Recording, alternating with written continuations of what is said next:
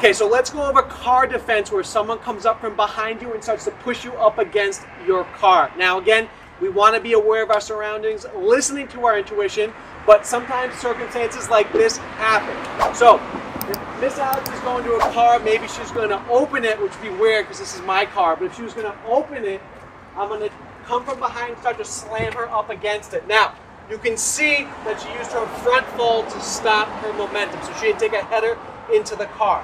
So now once I'm here and starting to push her up against it, then she uses her leg kicks to kick me. She can heel strike the groin if she wants to. Now her main objective is to turn and face me. So she's coming here, maybe she elbows me, bang, shoots in top. Now she's going right for her clinch, throwing.